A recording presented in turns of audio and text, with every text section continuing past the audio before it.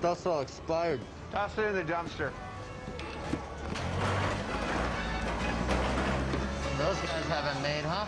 Sitting on their asses all day? You're telling me. You know they make 10 bucks more an hour than we do, don't you?